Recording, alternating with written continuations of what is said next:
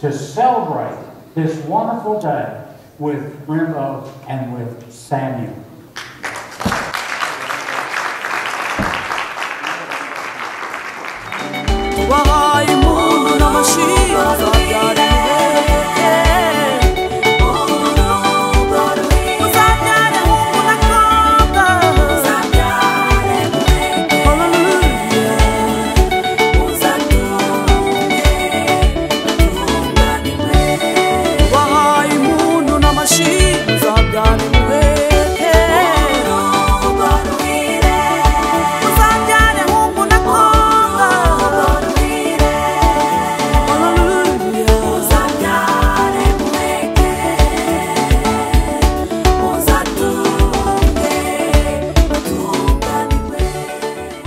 Would you stand with me as we welcome the bride?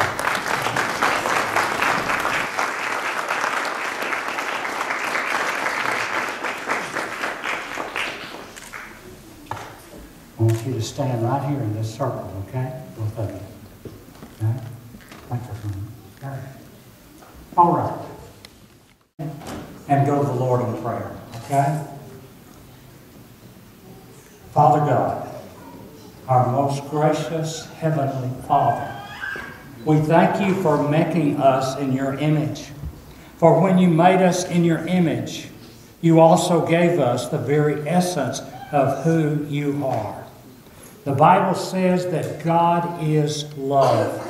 And this afternoon, we shout praises to you, our Lord, on this special occasion. We are joyful and we come to worship you, Lord, who placed these two special people together in this circle. We declare today that you are our Lord and our God. We belong to you and we are your people. God, you are good, and we know that your love and your faithfulness will last forever. Bless this day, O Lord, for today we bring you Samuel and Rimbo for you to join together in marriage. Amen. You may be seated.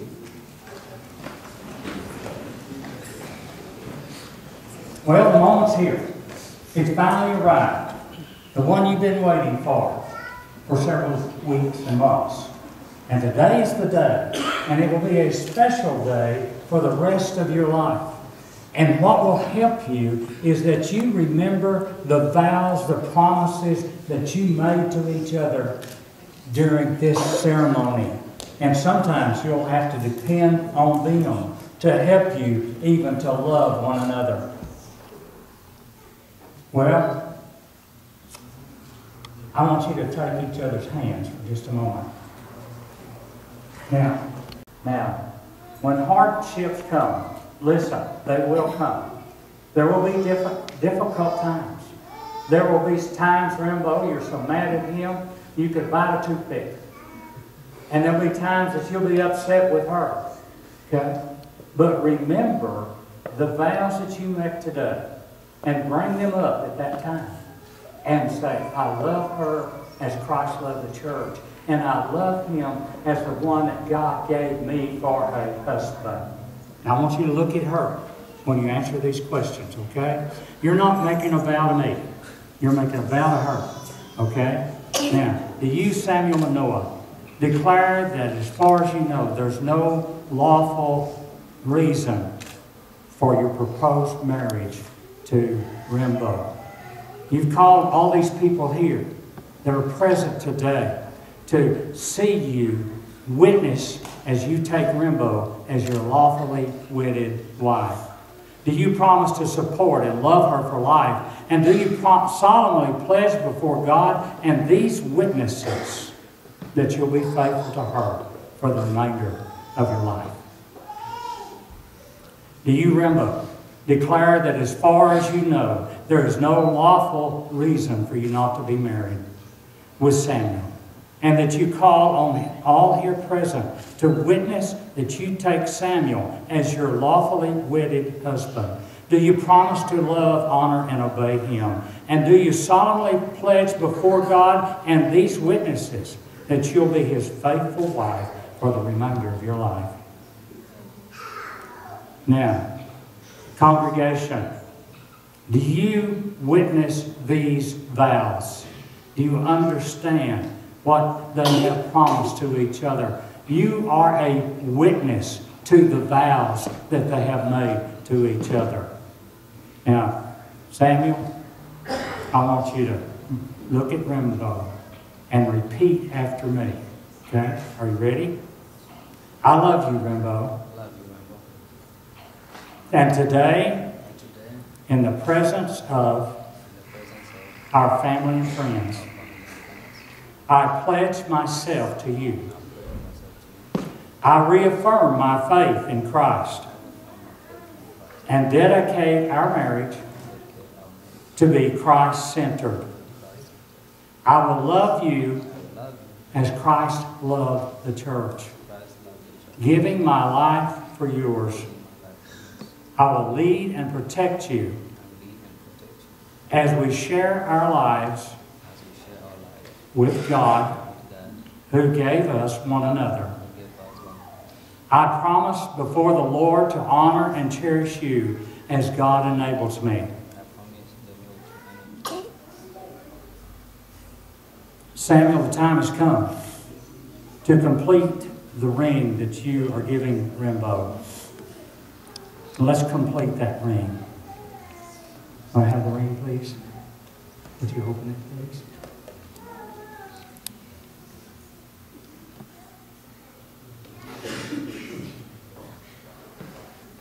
This is the engagement ring, and I want you to put it on her finger first, of her left hand. Okay.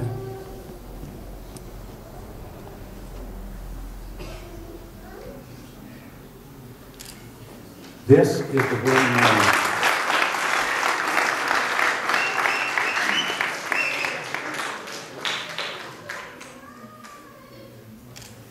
That ring is in a circle. You know why? Because God's love is never ending. There's no end to it. It's a circle. Okay? And neither is the ring that represents your love for her the wedding ring. All right. To repeat after me. With this ring, I thee wed. I give you my love. I pledge you my faith and trust for as long as we live.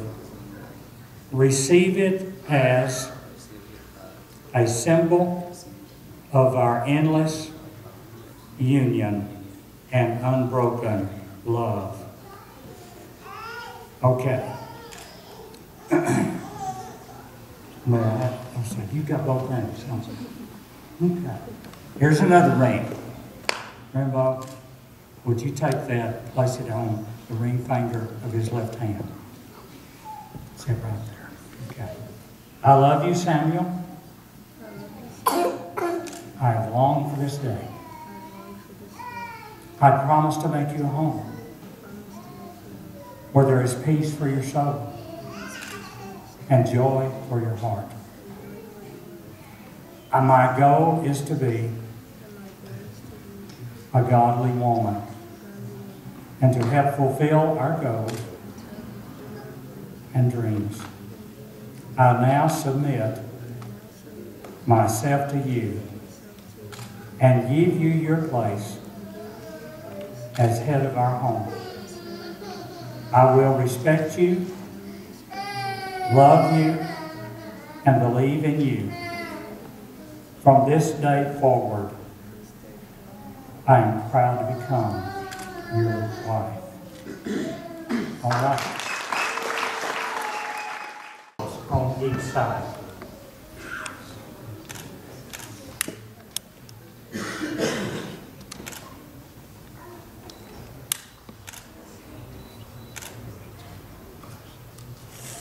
Okay, would you carefully pick up those two candles? And my ushers will get those off. Now, a candle can burn all by itself. However you go. Two candles can be united in a special way as husband and wife, and also with God. Rimbaud and Samuel, you've been carrying your own light. And today you join that light with each other's light. Jointly, that light may fade and grow dim if it were not for the love of God. So join now your light with Him.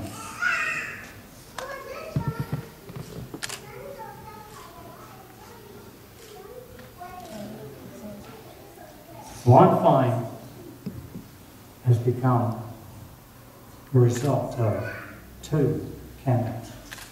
All right, if you will come up and be seated, please.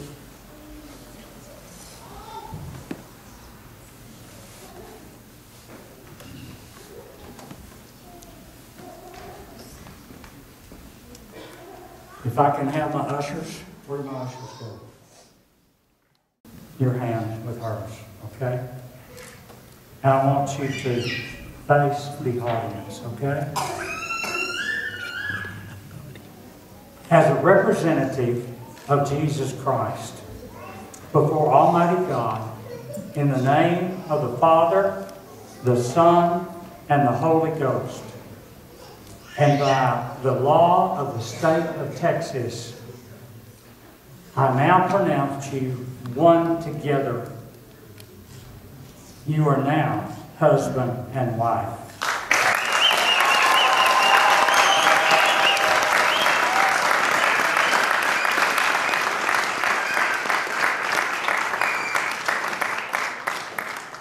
I proclaim that Samuel, Manoah, and Rimlo have been lawfully married.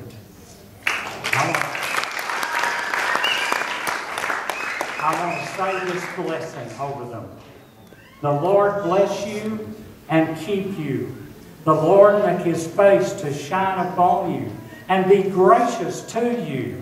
The Lord lift up His countenance upon you and give you peace now and forevermore. Amen. You may face the congregation and you may lift this veil to show your beautiful wife. Lift the veil. There you go.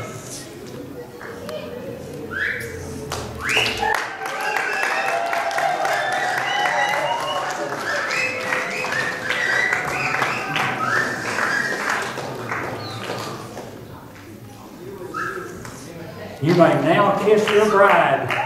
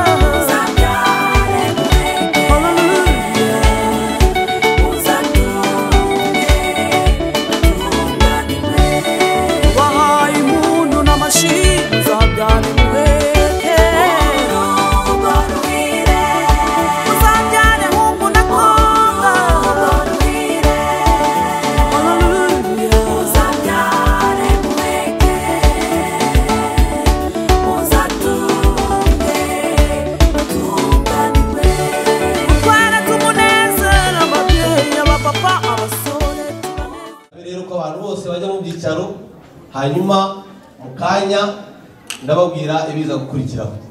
DJ nawe nadushyireho indirimbo nziza zituje zo kugusha neza muri ibi byicaro byiza.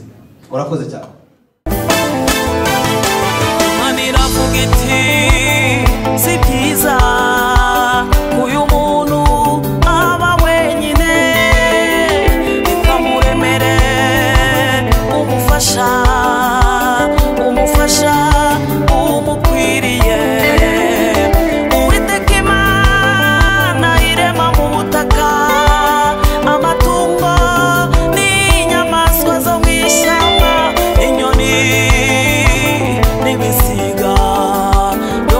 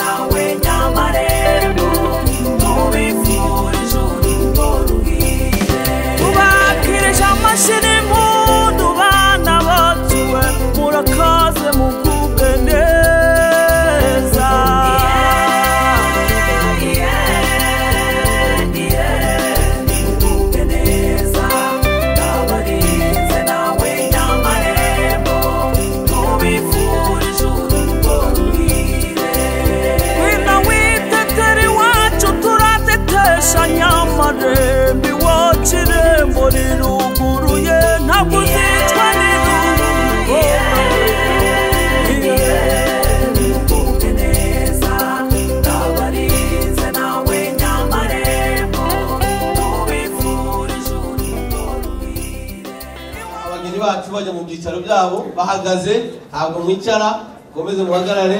Uyu ni umunsi wanyu ndetse n'ababaherekeje turabakoresha. Ubwo rero mwihangane. Abo bihitiyemo kwicarira hano hasi, munyeretseho bashyiriyemo indi ndirimbo kugira ngo ibazamure ibavana aha ngaha. DJ dufashe kugira ngo aba bana bave hano hasi.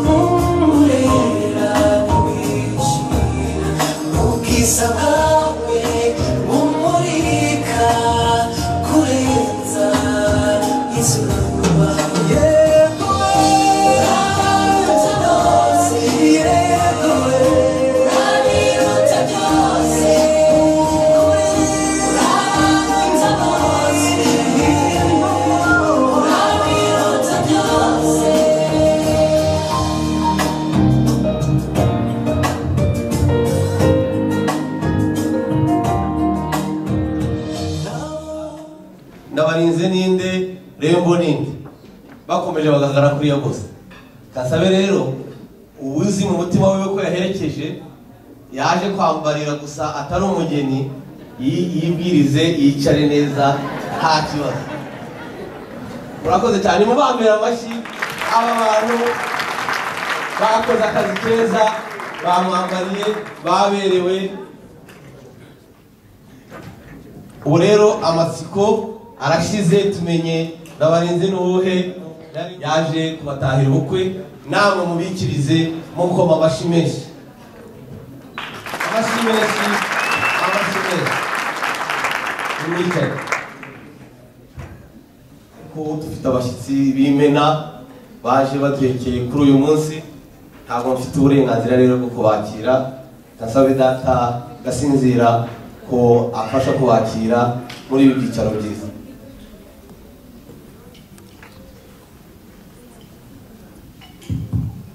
Urakoze rero muri iki jambo duhawe. Mbere ya byose tutaraga icyo tuvuga n'icyo tuganira, ni umunsi mwiza wo gusohoza isezerano ryacu twagiranye n'Agasita. None rero nkaba musabye murahaguke maze musuhuze kugira ngo nanone mureho n'umwanya wo kumubaza amakuru. Wigire hino, ukomeze wigire hino, ukomeze wigire hino kugira ngo usuhuze.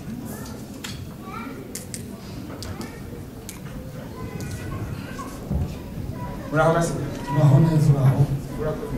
Ameze neza nakinguye mbonye buke neza rero washyize agasinzira nawe uburyo basinzira ndasa n'uhaye umubona gasinzira yaravuze ngo urakaze uyu wa munsi mwasezeranye yaragushoboza ngo ugende mubwire abantu bagasezeranye ngo mwashize aha ni hajya mwaganira kugira ngo bya biganiro mwakire umutungo mutunganye wiga akora mushaka gusubire sigaye sura mu cyicaro cyawe urakoze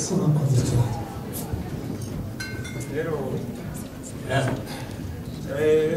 ubwihagaze reka nanone n'ibyishimo byinshi nk'uko tubivuze twavuze kuko muvuye hariya muri ayo mwakandagiye cyane mwagenzi abafasha amadege abafasha amamodoka inzira ni ndende reka mpamagara abana bagasinzira rero bazane amata y'isuka yayandi bavuze ngo akazimano ariko kampembure kagukanda amaguru ubone kuko washitse mu rugo kw'agasinzira rero gasita urakabyara urakabyara rero akana akazimano kawe gasinziriya kubonye utuze amarembo yakurangije arashayaya no kugabwira abana b'ibana ati nimuhaguruke bana duhaguruke dore gasita araje turutse ku irembo ati yo bahatambuka akaje ahandi ariko rero atubwaje ari wawe twavuganye ati nabonye asa abana mu ndebere neza nabonye asa n'agasita urakomeza uraza ariko nanone ngo gasinzira guhamagara rero reka aguheza amata yisuka ari yasumbi gaburo akazimana kwarita kampembure kwa kundi niko kampembure bavuga ngo rero umwe ushira inyota kandi umuvuga neza ubundi nanone washitse mu rugo urakoze nawe gasinzira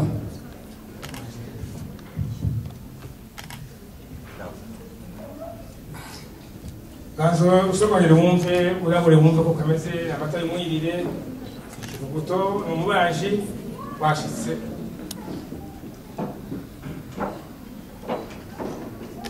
Yayoshe mukera abacha komeza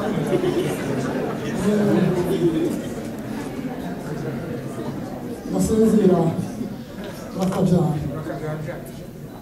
urakabyare njaye nzima dore no gutera bivuga uti gasita iyo kubonye ndishima iyo kubonye ndishima kanakenguruka noneho nkubonye utuze amarembo ndavuga ngo uvuye kure wakandagiye urugenzo rurerure niko guhamagara abana bagasinzira uti nimuzane akampembure kagukande ibirenge kagukande amaguru uti none nuko mbyeyi nzima utaka kampembure ukanywere ukangereze kunyota urakoze muhanyi wanje niko bisanzwe ariko ndiko ndareba nahindukira nakoze amaso hirya no hino hariya hari inganzamarungo bazavuga igonda minda zombi ariyo kwa gasita ruza amashami ifite akangaka ndiko nagasomaho naza nkubanura amaso nasanga ibyansi byinshi birarangaye none ga mbanje kukubwira hakiri kare aya mashami y'agasita urugendo yakandagiye ube kuwisubiraho kano kampembura ugatungure urakoze urakabyara rero urakoze kugira ijambo ni byiza cyane ariko amagabo yaravuze ati ngo nta kibazo naho ushaka urahashika nta musigisha ibere urakoze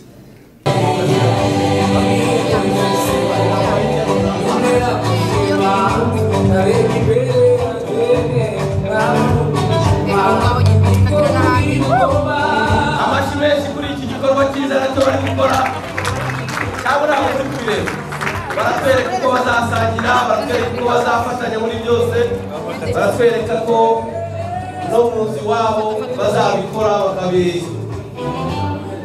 bakabifatanya muri byose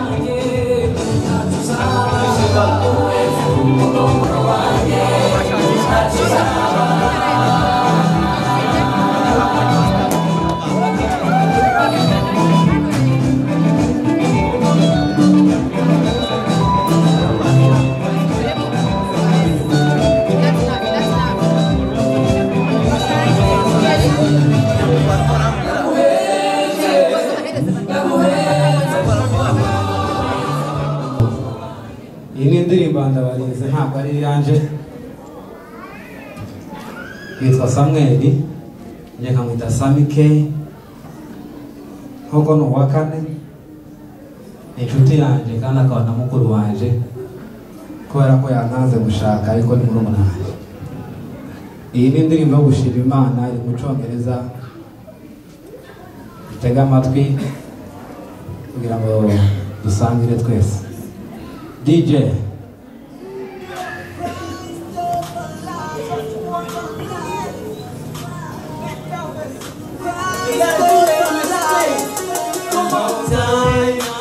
Time again to think about you.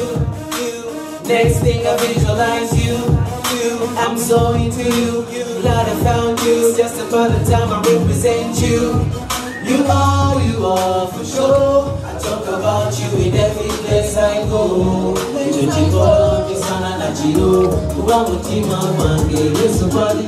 Like Sammy K, you show me love. Now for them all praise, but you take me above. On wings like an eagle. I got the Christ swag on my I'm a church boy. And I be bago. If you only know to Sunday, Sunday, oh, they can't get them, no. I sing it, I'm a manji. And I be bago. If you only know to Sunday, Sunday, oh, they can't get them, no, yes, yeah, sing it. Did you hear our once and you let me to your Sibiali Vitamin? As you go, Ulamu want to use it. Nariva, we are more than and it takes a night to jar. We say, I'm it up on the Amogana. What's the reason? What the way is that day? Every long TV, you go for it there. Silikusura, and Daibe, Silikusura, Silikusura.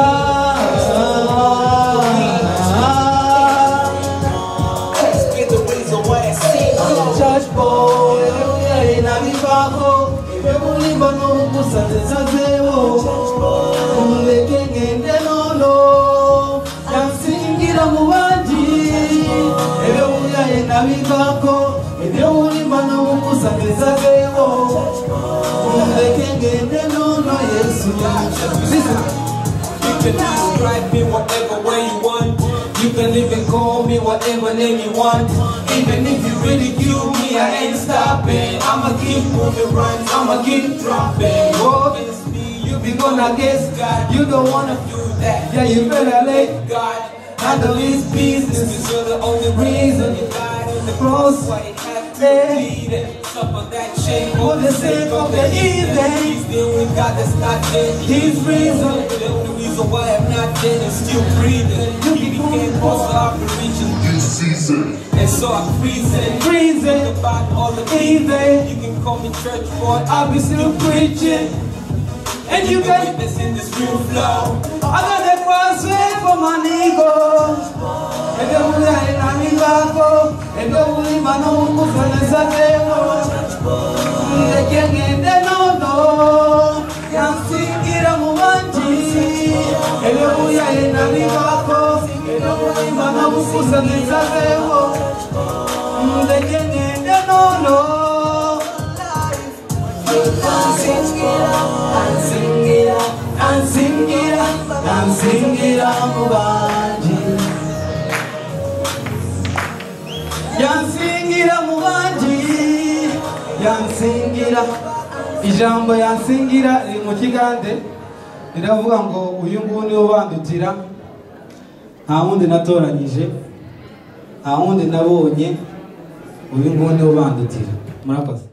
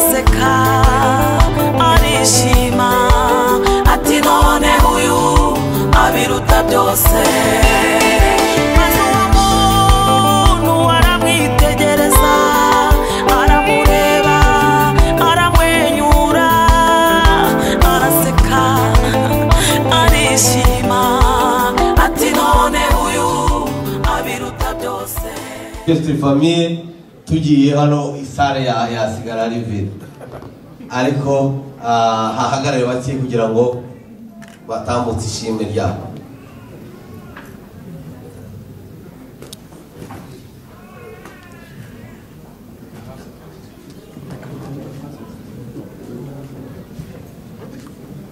Duhagaze hano duserukira umuryango wacu dufite ijambo ritoya ntabwo tuvuga cyane ariko turanezerewe kubabona buriya iyo umuntu ufite ibirori cyangwa se ugategereza abashyitsi tubabone nyine ugira ikibazo ariko mwagize neza abantu baturutse hirya no hino reka tubanzirize abana bacu mutunzi haguruka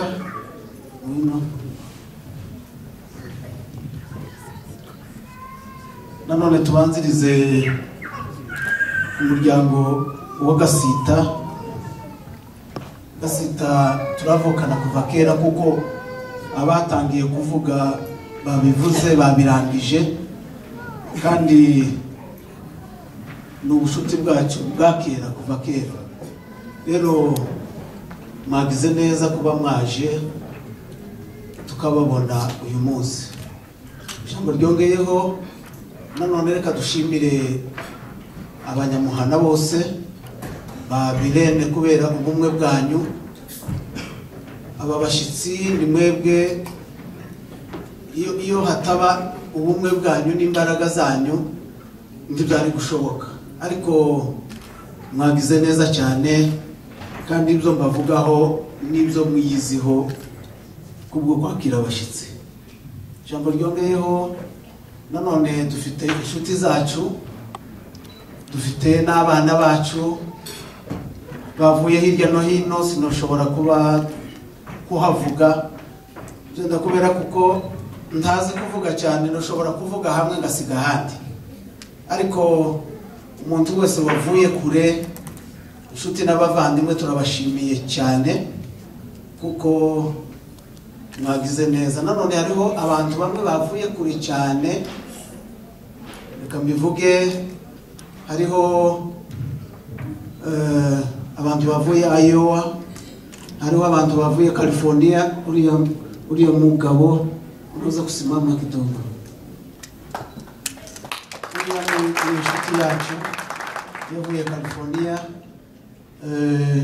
Turi kumwe na bene data, murababona abarungwa niko iwacu baza bavuga. Aba bagabo, uriya mugabo n'uriya mudamu, bahaguruke. Hano abantu duturanye hano, uyu ni umubyeyi wacu, twarabanye Ibuvira. Urabona ingorane z'ubuhunzi, twaje duhunga, dushyitse Ibuvira turahamusanga, aradufasha. Yarakuriye akazi, hanyuma aba bana bacu ako kazi niko kabareze.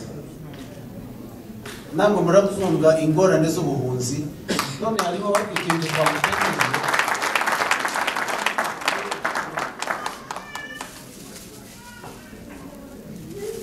Iki kintu twakimuteguriye cyo kumushimira.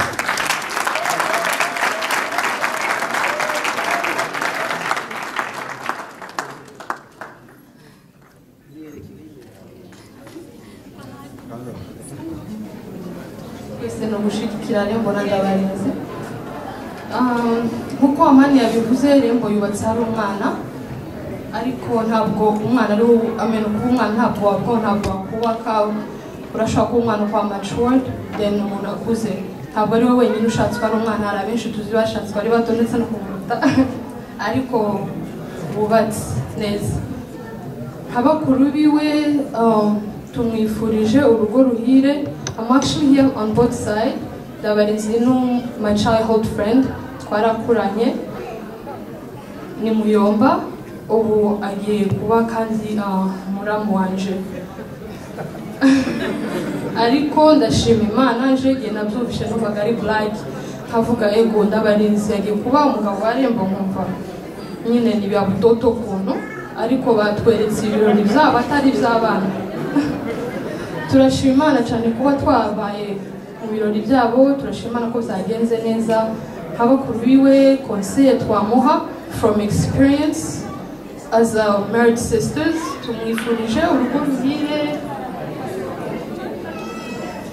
Tumubwiye icyo je namubwira from experience ni ukukunda umugabo wiwe, kuko ni the first priority.